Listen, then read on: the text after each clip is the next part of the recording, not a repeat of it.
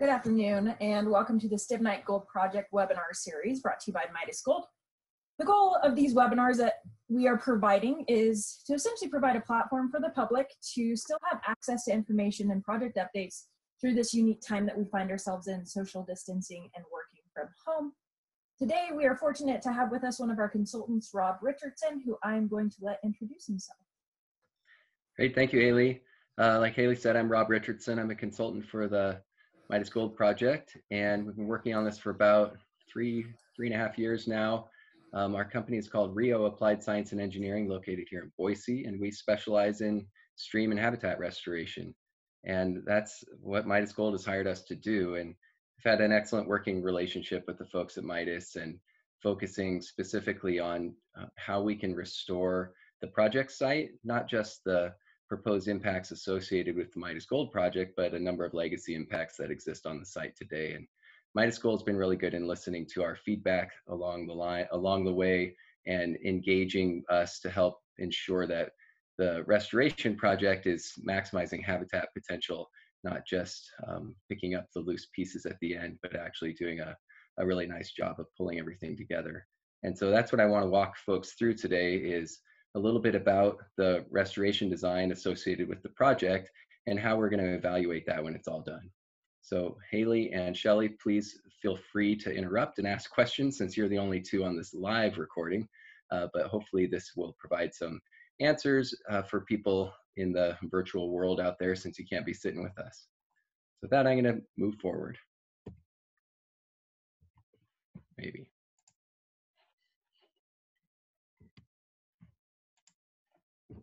There it goes. Got a bit of a delay, sorry. Okay, so the Stibnite Gold project, this is an area that's been an active mining region for a very long time, and there are a number of significant legacy issues. But the goal of Midas Gold in bringing industry to this area is to restore the project site, and that includes a number of the historical legacy issues, as well as those that would be associated with the proposed mine. And this is a new sort of concept for a lot of people, and I've had the opportunity to work at some other mines, and it is pretty unique that they're actually seeking to restore the project, not just do the sort of minimal reclamation.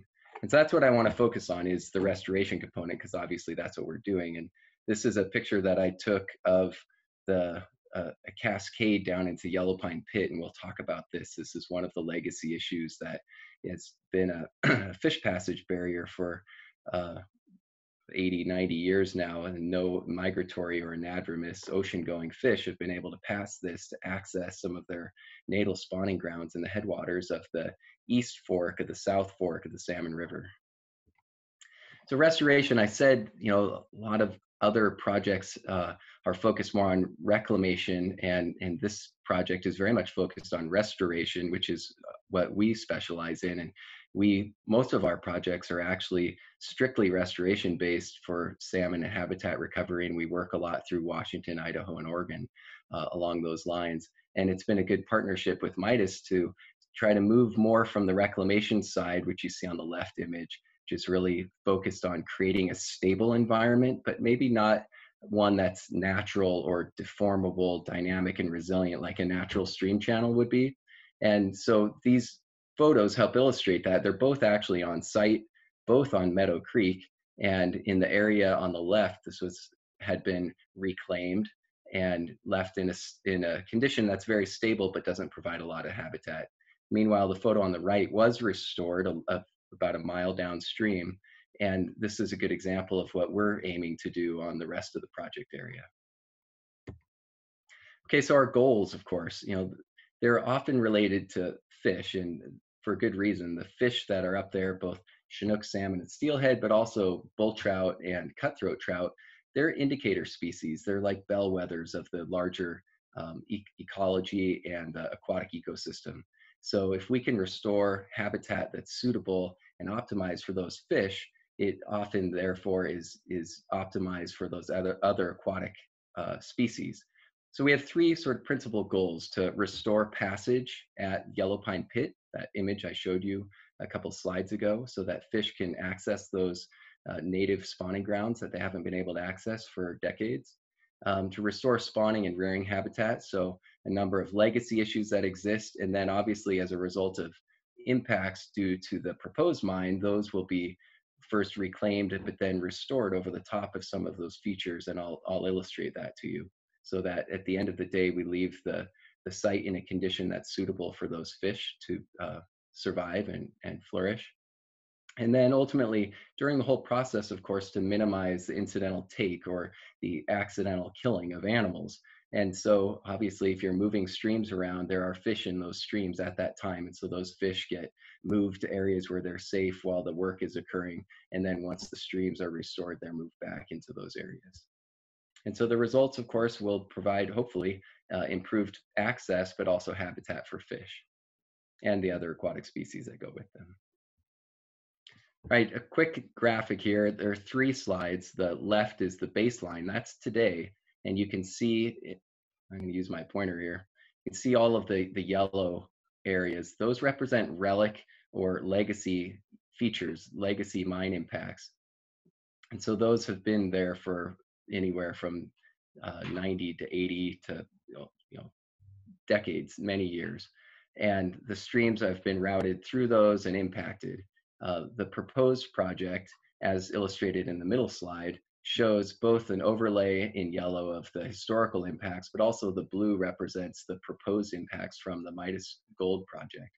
And you can see Midas Gold has endeavored to maintain most of their features within the existing legacy impact areas to try to minimize any new impacts.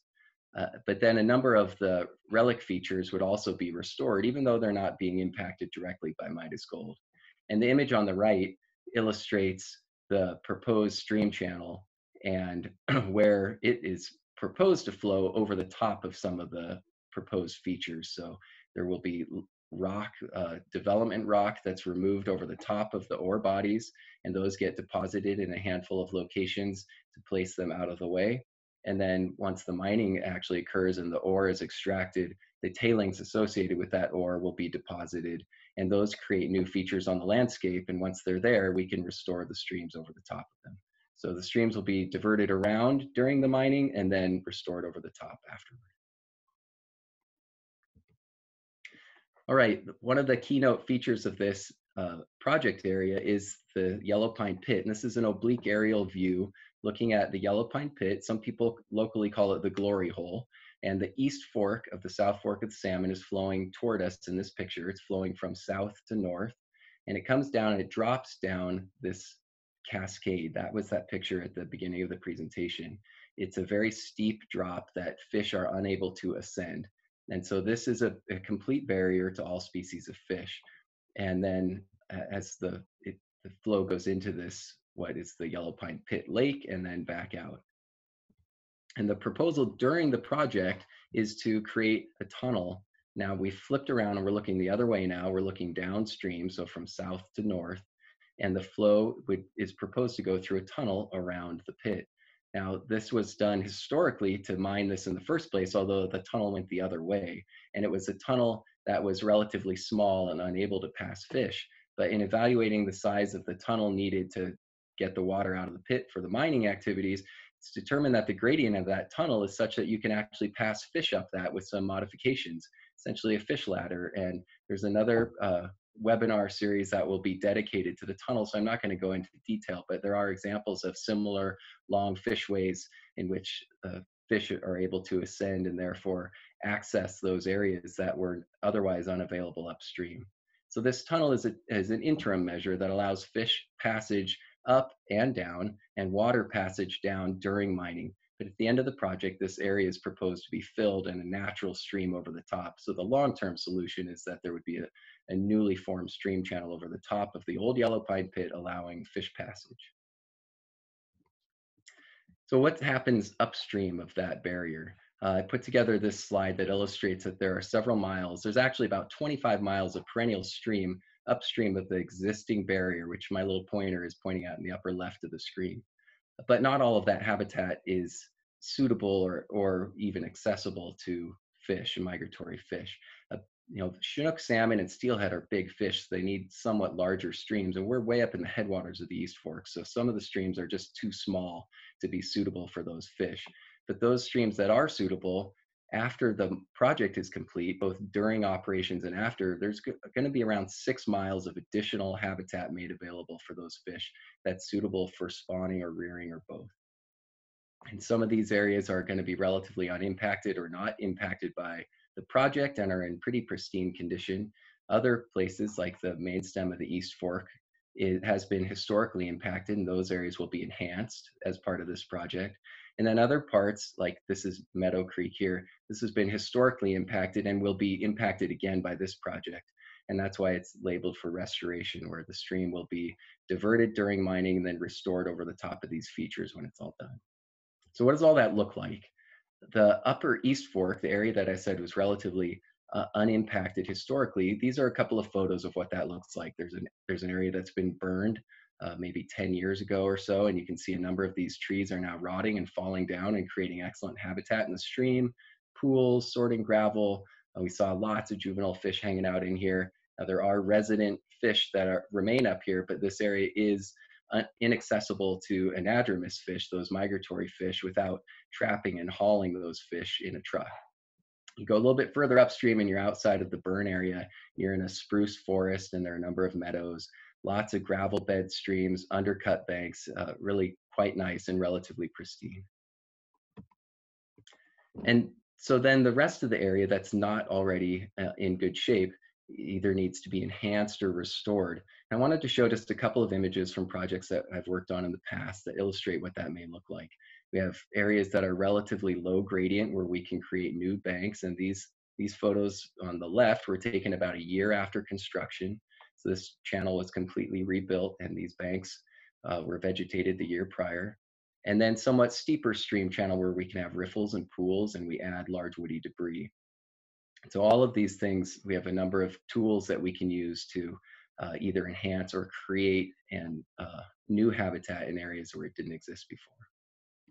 So that all requires a design. And here's an image of one of our designs, just an excerpt of what the stream is going to look like over the top of the Yellow Pine Pit. And I'll describe this in more detail later. But I just wanted to illustrate that in this case, the stream, the East Fork, is flowing from left to right across the channel, across the screen.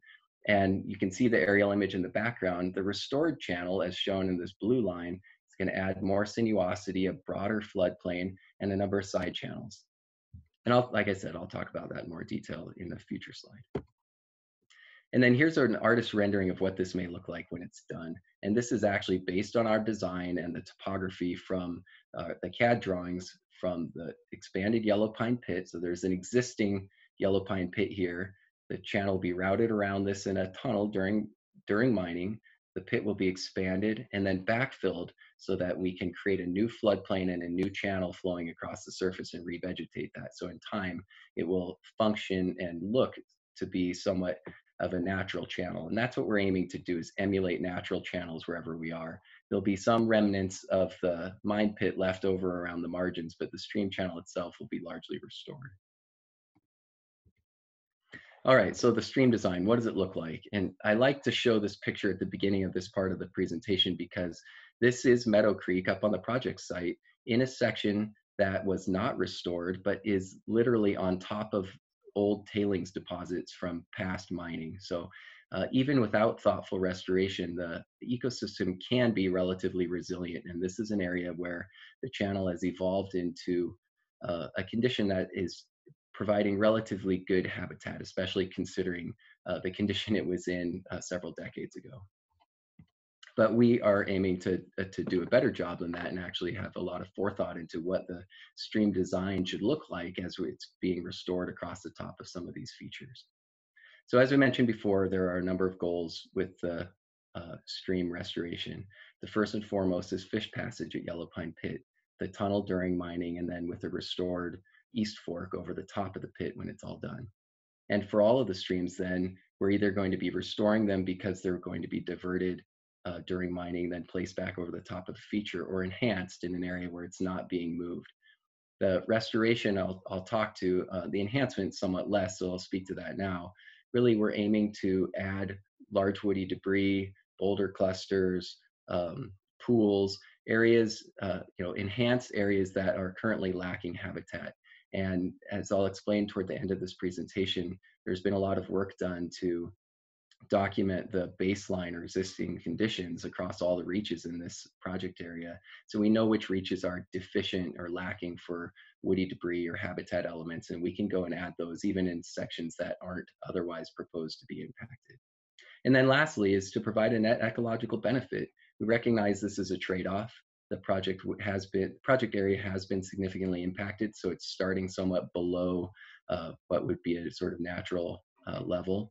And then it's going to be further impacted, but then we have the opportunity then to restore those impacts and aim for a condition that's better than, overall is better than what we started with.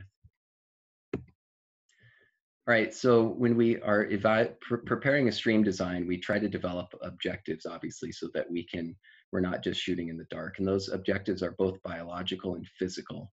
And physical objectives, I often refer to geomorphology. I'm a geomorphologist, a scientist by training, and that just is somebody who works with, it's a subset of geology. It's somebody who works with recent geology, soil erosion, sediment transport, and streams.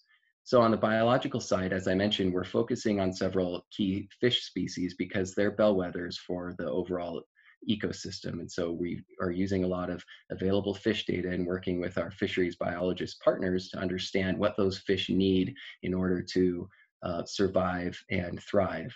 And then on the physical side, we're evaluating the conditions at site and in neighboring sites called reference conditions and other places so we can understand how should a natural stream function through this valley and what can we do to enhance that natural capability so the stream doesn't just look good day one, but it actually evolves over time and is resilient to things like forest fire and climate change into the distant future. So I'm going to walk you through that a little bit. When we start a stream design, the first thing we have to do is delineate different reaches. We recognize that all of the rivers aren't the same, all of the streams aren't the same, and even within one stream, there are different areas that function differently. So we need to understand where those areas are, since we'll treat them differently. And so that's a reach delineation. You can see a table of a number of the stream restoration reaches we've identified on the right.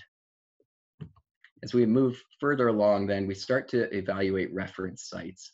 So those reference sites, they don't necessarily represent ideal conditions. They just represent conditions that are existing in other streams nearby so that we can compare. If this particular area on site has been impacted, what should it look like? What are some examples? And we try to pull the best examples out, or the best scenarios out of multiple examples. And so you can see down here at the bottom, we have some of our proposed restored reaches, and we're comparing them to different reference reaches on site that are comparable so that we can say, well, there was good habitat at this reference reach. How was that formed? And let's try to emulate that in our restoration project. So that's how we use our reference sites. And we have 22 or 23 reference sites sort of in the vicinity of the project area that we collected a bunch of data from. Here's an example of one. This is on Sugar Creek, which is a tributary to the East Fork immediately downstream of our project area, where a lot of bull trout spawning and steelhead spawning occurs, and Chinook spawning for that matter. And so there were a lot of good conditions that we could measure here and take those and set them aside so that we could compare our proposed conditions and try to emulate these high quality habitat features. So the next thing is broken out into three pieces, and one of them is the reference site data as we're developing our design criteria. Those are our physical measurements. They are what they are. The next thing we do is try to fill gaps. You know, we can't measure everything everywhere. So we develop empirical formulae that we can use to fill gaps from one area to another. And a good example of that is the channel sinuosity, or how windy the channel is. Essentially, if as I discussed earlier, there are some areas after mining is completed that the valley gradient will actually be changed because there's going to be development rock or tailings deposited in the valley bottom, and that changes the gradient of the valley. And so we need to build a stream over the top of that and understand what the appropriate sinuosity is, or how windy should the stream be. And you can imagine if it's steeper, streams tend to be straighter, and if it's relatively flat, streams tend to have a lot of sinuosity or lots of curves. And so we can measure that on dozens, or in this case, we measured hundreds of different stream channels and plotted that out in a statistical way so that we could evaluate for particular discharge or how much water is in the stream and the gradient of the slope. What should the channel sinuosity be? What's an appropriate sinuosity, or how windy should it be? So that's just one example of an empirical formula that we produced. And then lastly, there are a number of published design guidelines, including well-known published empirical formula that we can use. So we can compare our formula from the local data to national and international published documents and guidelines, and start to pull all of that together to calculate what the appropriate channel should look like in an area if we're rebuilding it. And that's an example on the right where we've used a number of these different formulas to calculate appropriate channel geometries and floodplain areas. And we can then begin to evaluate if the stream that we're proposing is appropriate for the site conditions that will exist when the mining is complete.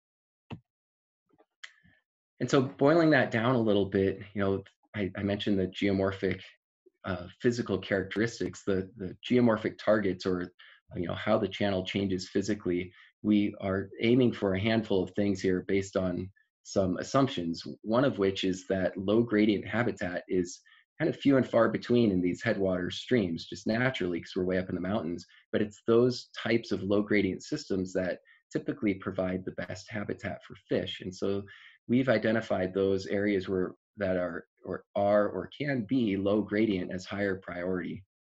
And so we're trying to maximize those lower gradient areas. And we do that by actually increasing the slopes of areas that aren't low gradient. So you can think of that like a slope versus a set of steps. If you have a steep ramp that you're trying to walk down, it's all one consistent gradient, and maybe it's pretty steep and not very suitable, but you can change that into a series of relatively flat slopes and relatively steep slopes, like a set of steps. And that's in effect what we're doing here. Is all natural stream systems have steep areas and areas that are less steep, and we can maximize those areas that are less steep that provide the greatest habitat in this way, similar to providing the stair step analogy. And in those low gradient areas then that have the greatest opportunity for creating and maintaining good habitat, we're seeking to create conditions that are meadow-like. And that's a picture on the right of a forested meadow in Reardon Creek, which is one drainage over. And it is a really good reference because that stream actually this meadow was formed as a result of a very large glacial-related landslide that dammed the river and created a steep section. And by oversteepening that section, it created upstream of that a relatively low gradient section. So there's actually a lake, Reardon Lake, and then this meadow. And so that represented an excellent reference condition for us to be able to measure and compare, since we're going to have similar conditions at the project site after mining. And then on top of all of this, the goal for any stream restoration project really that we work on is to increase the in-stream diversity and habitat complexity. And in addition to making sure the shape of the stream is right, we can do that by adding structures to the stream like woody debris and rocks and things like that. All right, I'm going to get into a little bit of the weeds here, and I'm going to try to keep, I'll speak to it at a high level, but anybody who's interested can pause and kind of read through some of these details. As we advance our stream design, we get into the physical design criteria. Okay, so essentially, if we're building a new stream channel, we need to know how wide should it be, how deep should it be, how sinuous or windy should it be, and what should the shape of all of those bends look like. And all of that can be calculated and measured, as I described earlier, using the reference reaches and those empirical formulae and the literature. But I want to point out just one of these in particular, which is the floodplain width. Floodplains are essential to streams because they allow the stream to dissipate their energy. If all of the flow is concentrated in the bank during a large flood, that's a lot of energy concentrated. It's like having a fire hose turned on with the nozzle down, and so it sprays really high velocity, and it erodes and can create a lot of um, erosion and unravel your stream. In a stream that's functioning really well, there's often a floodplain where the flood energy can be dissipated out on a broad area. And that floodplain, then it isn't just formed as sort of an accident. The channel forms naturally to be able to engage its floodplain at certain times. And most streams in our area, through published research, tend to access their floodplains about every 1.5 years.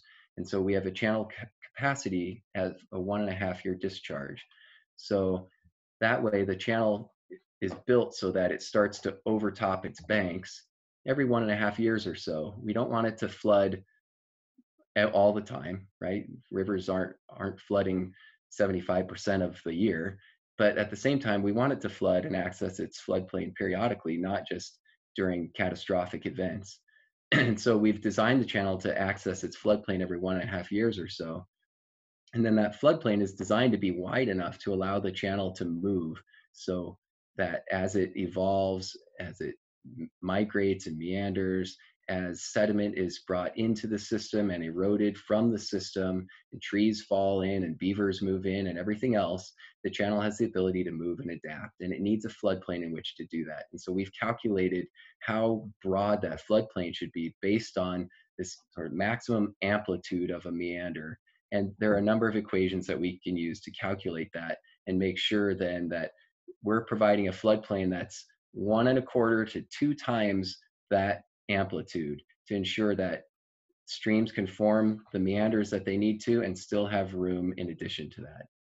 And a lot of headwater streams really don't have that space. And so we are taking advantage of some of the unique conditions on site to be able to provide that space for the channel to be dynamic and adapt to conditions over time. Likewise, the hydrology, hydraulics, and stream type, we've evaluated all of these things to do some modeling and calculation of what is appropriate for these conditions to make sure that the right sizes of sediment are moving and the right sizes are staying put. And a lot of that is based on this stream type. At the end of the day, we're going to have these relatively low gradient meadow-like reaches that increase in gradient all the way up to these steep rock chutes.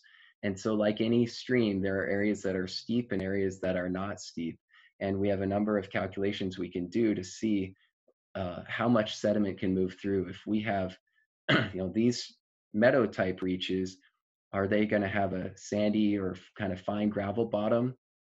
And are these rock chutes, are they going to have a coarser bottom, maybe boulders and cobbles? And so we can begin to calculate that and see what those appropriate grain sizes are.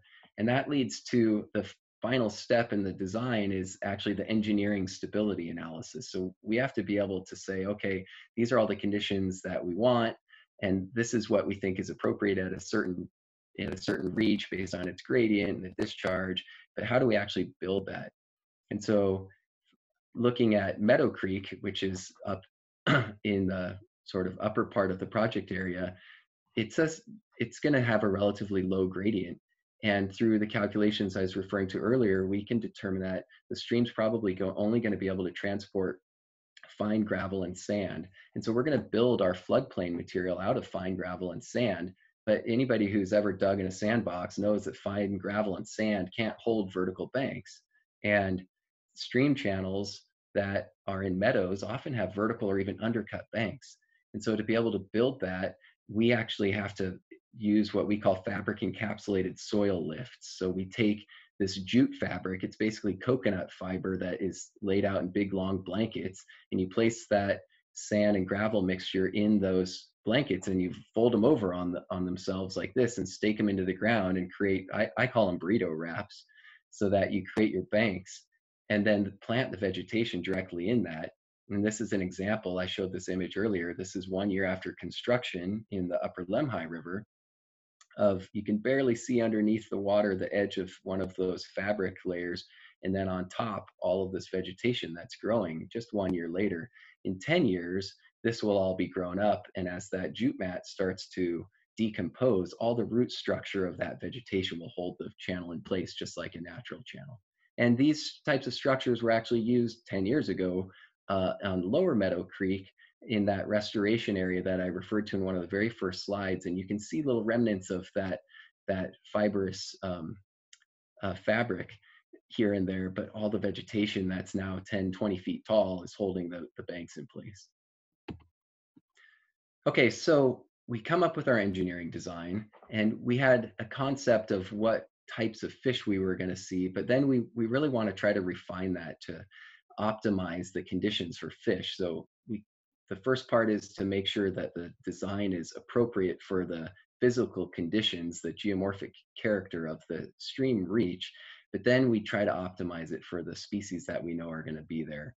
And so we worked with some fisheries biologists to help us understand what are the preferred habitat conditions or criteria for the different species that we're talking about. And so here are some preferred conditions that were identified for one of our fish species. And then we can use those to begin to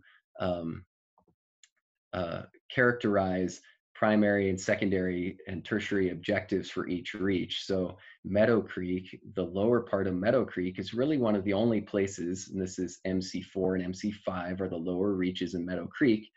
It's really one of the few places where we have low gradients in a big enough stream to be able to be suitable for Chinook spawning and rearing. And so that CH is Chinook. Chinook spawning and rearing then is our number one priority in that reach, because it's one of the few places where we can accomplish that. And so we're reviewing our criteria and our modeling to ensure that the stream velocities and the grain sizes that we expect are going to be appropriate for what Chinook like to spawn in, and then having rearing habitat nearby and cover for both the spawning and the juvenile rearing fish to be able to hide and survive. Okay, so a couple of examples. That was a lot of talk about numbers and how we do our design. Let's look at the pictures again. So here's existing yellow pine pit. We're looking at the outfall of Yellow Pine Pit upstream, and then this is the inlet to Yellow Pine Pit, that large cascade that I mentioned, and here we are looking at it from afar, again, the inlet. And so it's been a legacy issue on site, and as I mentioned, it's proposed to be further excavated and mined and then backfilled. So the orange in this case represents a development rock storage facility. And so what that is as areas nearby are being mined, the overburden or the rock that does not have ore in it needs to be moved out of the way so that they can access the rock that does have ore for mining. And that rock will get placed inside this pit once it's excavated and filled to a point where we can reestablish a stream back over the top. And so Midas was really good at working with us on this. Rather than just creating a straight line, which is kind of what would make the most sense initially, we thought, well, what if we place the fill from that development rock in such a way that we can create a little bit of a zigzag in this floodplain. And what that allowed us to do was take what would have been a gradient of around 6% and drop it down to about 4.5%, which is much easier for fish to pass. And so it allows us to create conditions that are more suitable or optimized for the fish that we know are going to be utilizing this space. The other thing we were able to do is place those bends in the floodplain next to these very small but cold water tributaries. This is Midnight Creek and this is Hennessy Creek. These streams in and of themselves are generally too small to have fish, and they haven't been documented to have fish except for maybe right where they meet up with the East Fork. But what we can do now is allow these to flow out onto the floodplain that will be formed and maintained by the East Fork and provide what in essence would be off-channel habitat that's cold water refuge for fish in this area.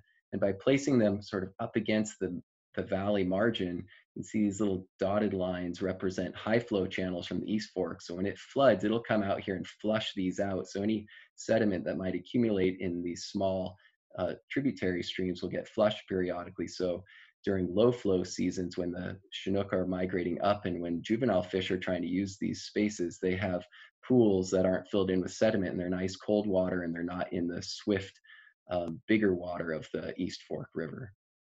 So that's a way that Midas worked with us to change their mine plan to accommodate the stream design, and B, how we took advantage of the conditions, the unique conditions on site to try to optimize habitat for the species we know are going to be out there. So here's a bunch of stuff that you're not going to be able to read, but just an illustration of what our stream design looks like in this reach. And we have a similar design for every reach where we illustrate what a plan view and a profile view and cross-section view would look like, and then fill in all these numbers off to the side in tables. So based on all the calculations we've done and all the reference reach comparisons to say, this is what the gradient should be, this is how wide the channel should be, this is the type of material that it should flow on, so on and so forth. So all of those things have been specified in our stream design, and as I mentioned, optimized to the extent possible for the species that are going to be utilizing this space. And one other unique feature that is worth talking about at the project site is a streamliner. So on top of the yellow pine pit, as I mentioned, that pit is going to be excavated and then backfilled. Well, when it's backfilled, the rock it's backfilled with is relatively porous. And so if there's not something keeping the water up, we have the risk that all that water will just fill down into this void space in these rocks and your stream would go dry. Now, over time, all that void space gets filled up, but for tens of years, that won't. Maybe even hundreds of years. And so what Midas Gold is proposing is to place a streamliner, this dark black line that you can see beneath the stream.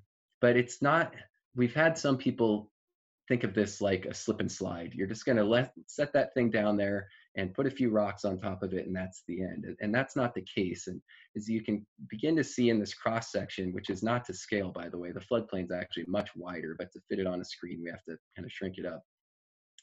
We're calculating what the maximum scour depth of that stream would be and placing the streamliner well below that. And we're also, as I mentioned, calculating how wide the floodplain needs to be to allow the channel to meander and migrate around. And we're placing the streamliner at depth well outside of that margin.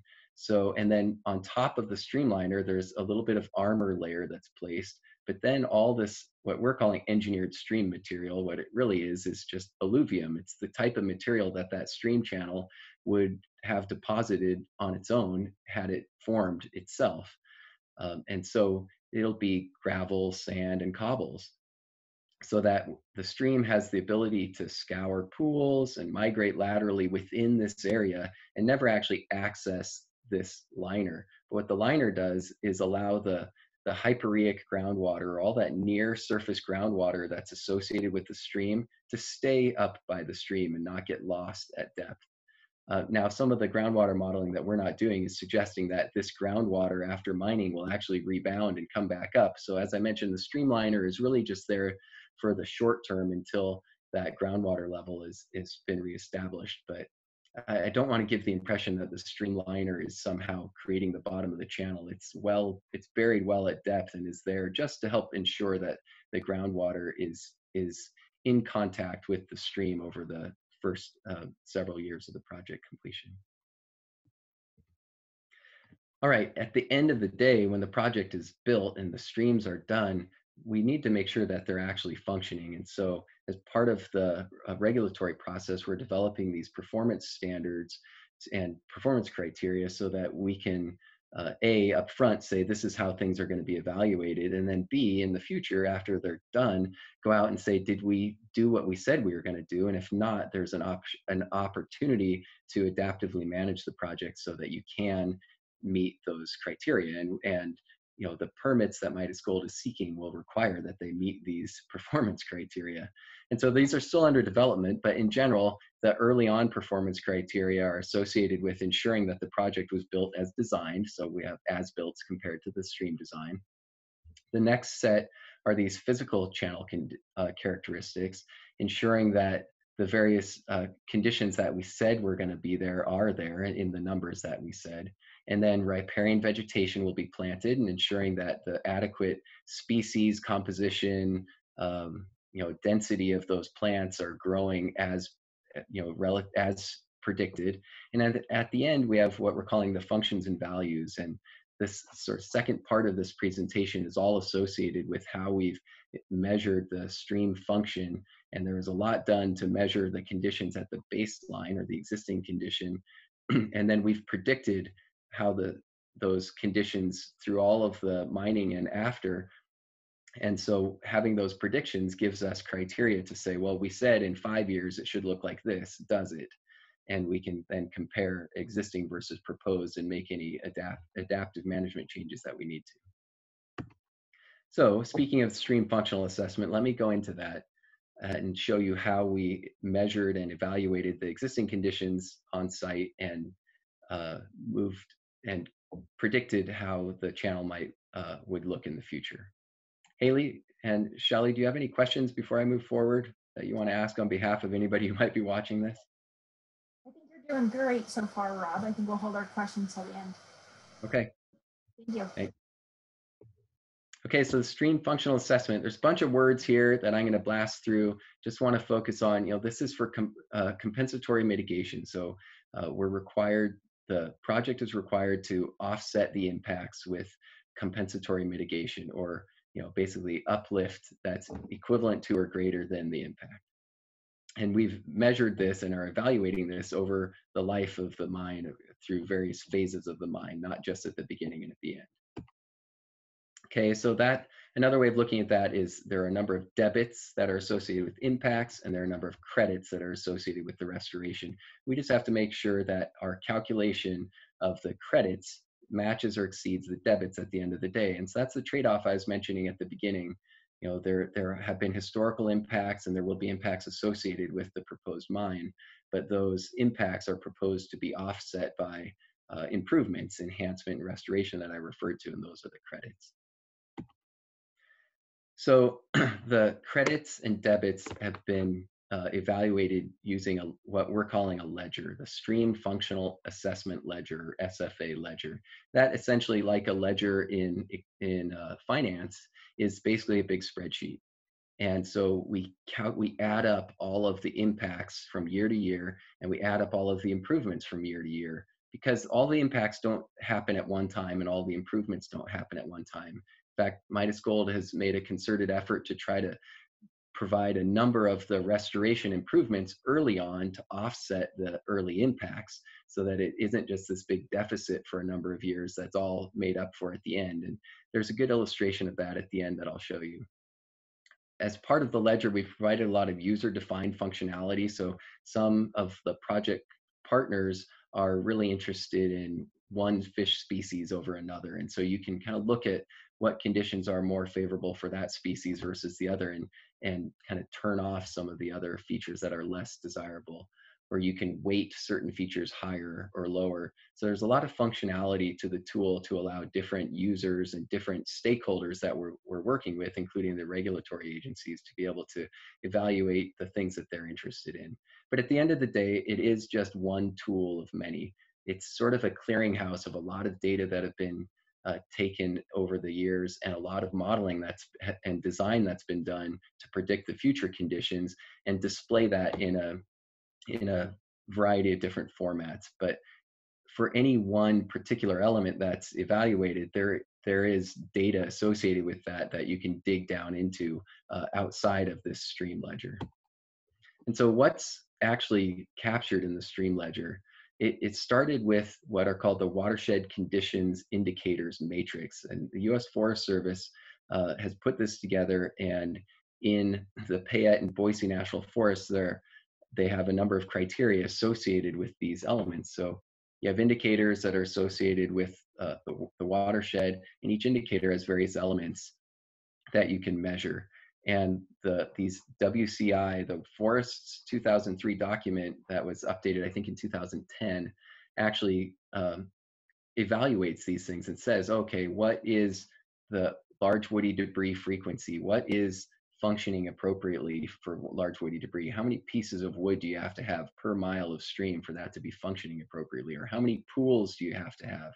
And so we can begin to compare against documented literature, how are the existing and proposed conditions functioning using these elements.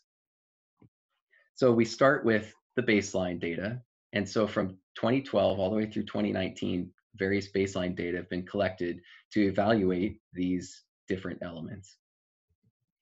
And then proposed conditions, we have the interim period, which is during mining, and the restored period, which is after. And then we actually produce what we're calling the fully restored, which represents a time period after which vegetation has matured. So on the order of 100+ years out, so that we can see how the shade and the large woody debris recruitment in particular would affect the system in the out years.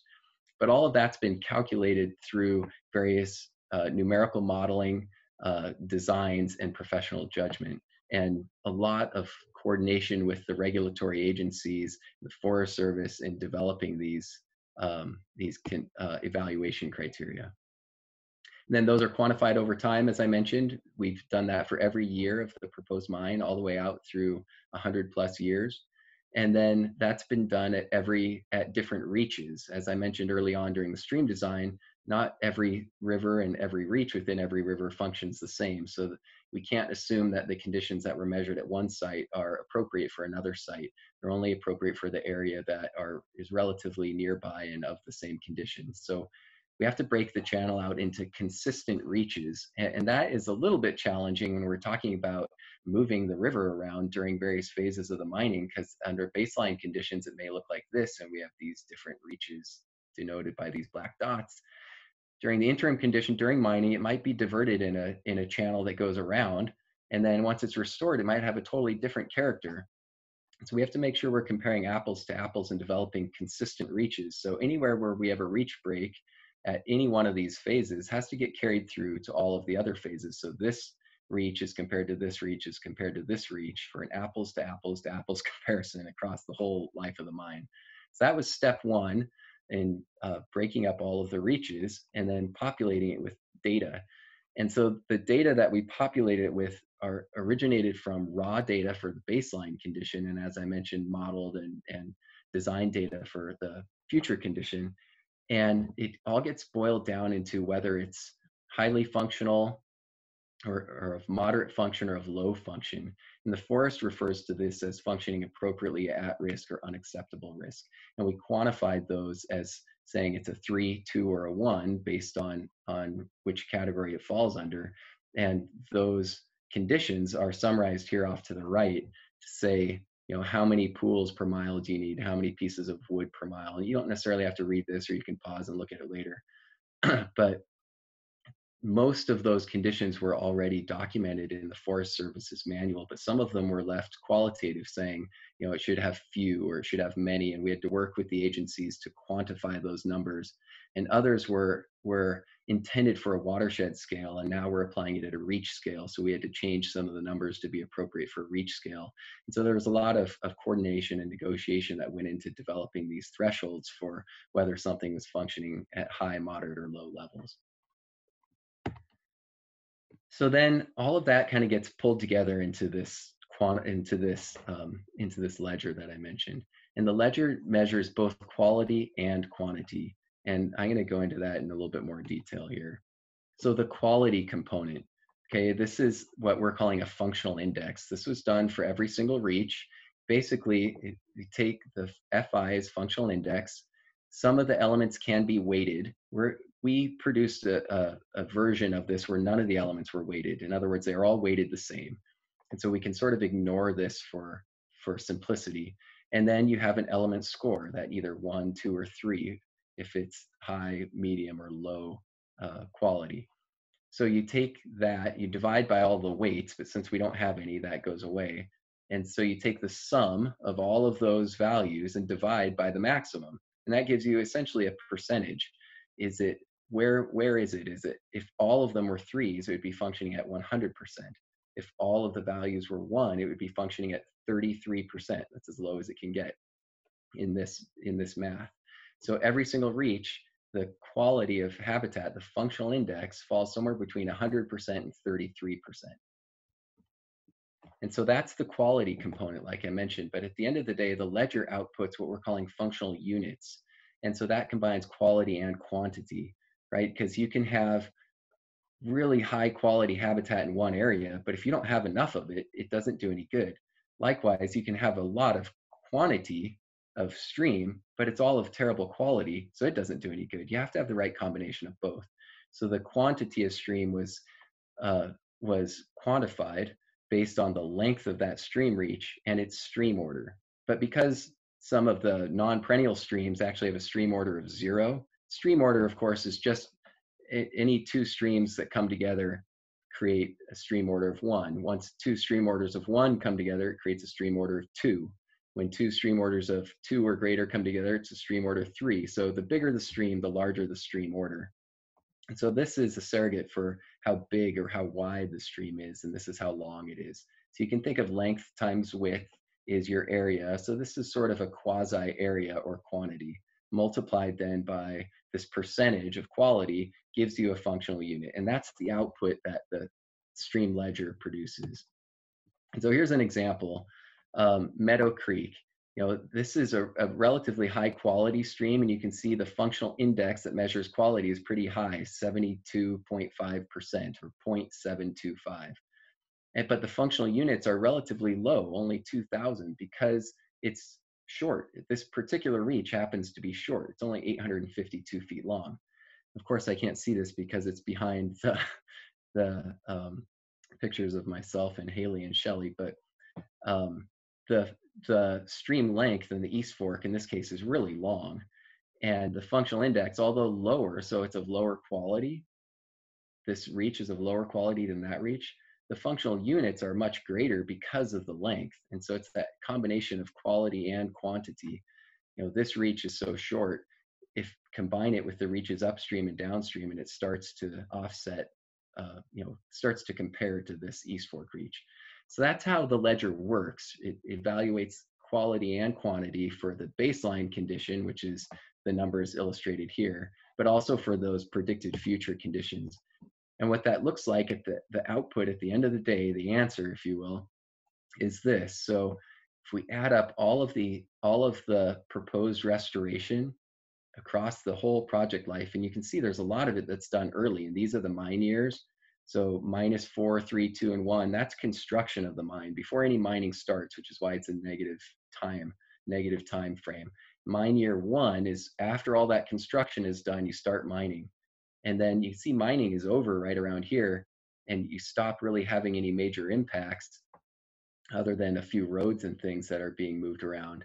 And you have the last little bit of restoration, but a lot of restoration happens early. And you can see most of the impacts happen early, although there are a handful that happen later on. And when you subtract the impacts from the restoration, you get this net value. And that's the answer that we're looking for. And you can see after year 7 of mining is the lowest we get, and all of those functional units add up to a deficit. But at the end, we have a surplus that is achieving our objective at the beginning, which was to try to leave the site better than where we started. So that's the output of the ledger as it sits now for one of the alternatives that's being proposed in the environmental impact statement. And that's it. So Haley and Shelley, I know I just talked a whole bunch. Do you have any questions for me on behalf of anybody listening? Yeah, thank you, Rob. First off, that was fantastic. I do have a question that is a pretty common one that gets asked and brought up is, so in your opinion, having, as a geomorphologist, as a scientist, and working not just with Midas Gold, but other mining companies, the general public, there's a common opinion that there's an assumption that in mining that the companies only intend to meet the bare minimum, right? They're only going to build a plan that so they can get a permit, they can mine, and then they can walk away. And that's, both environmentally from requirements during mining as well as in the reclamation side of things. And I just, want to have you answer, would you say that you would agree with it based off of your experience as a geomorphologist? It is a common perception, and I think it's accurate in a lot of times. It has been different for us with Midas Gold. There was some hesitancy on our part to actually work for Midas Gold and a mining company, and we picked up a copy of the plan of restoration and operations and read through it before we actually agreed to to work for Midas Gold and saw what they had proposed to do. I think a really good example of where Midas Gold is different is Blowout Creek, which I didn't even talk about in this presentation. Blowout Creek is a tributary to Meadow Creek, which is then a tributary to the East Fork and the South Fork of the Salmon. Blowout Creek was naturally dammed by the lateral glacial moraine of a glacier during the last ice age and created this beautiful meadow. Well, during the historical mining period, that meadow was augmented by a dam to impound water so that they could create electricity for the town of Stibnite and to allow for the use of a lot of mining equipment. And then that human constructed dam failed and created a lot of erosion downstream of it. It basically kind of removed the surface armor on what was a naturally steep slope, and the area for the last 60, 70 years has been a perpetual source of sediment as a result. And the meadow upstream of that dam has incised on the order of 12 to 16 feet. So it no longer functions like a wet meadow, and it's now a dry meadow. And the stream is really not of any high quality anymore. And so that area, that Blowout Creek area, is outside of the proposed footprint of Midas Gold's project. Yet Midas Gold is proposing to restore it early on. So when I go back to this image, oops, too far. Some of this improvement early on is associated with restoring Blowout Creek, which is outside of the project area. Both fixing the sediment problem in the steep part of Blowout Creek, and then also creating a grade control structure to allow that incised meadow channel to fill up again and function, and basically reconstitute that wet meadow. So yeah, long answer, but the take-home message is, yeah, Midas Gold has been different, and it's turned into a real positive for us to work with them, and they absolutely listen to what we have to say, which is refreshing. Kind of piggybacking off of that, Rob, this is a lot of information, and it is great information, and you explained it really, really well. And then what it also showed to me is that you guys have put a lot of time and research and baseline study and information together. How long has it taken you guys from start to finish to get to this point? That's a really hard question to answer because, like anything else, there's the actual time. We've been working on this project for 3.5+ years now. But of course, we weren't working on it 100% of the time. But hundreds, thousands of hours at our company. But also, Midas Gold actually sought us out to work on this project, recognizing that our company specializes in stream restoration. That's all we do. We don't do anything else.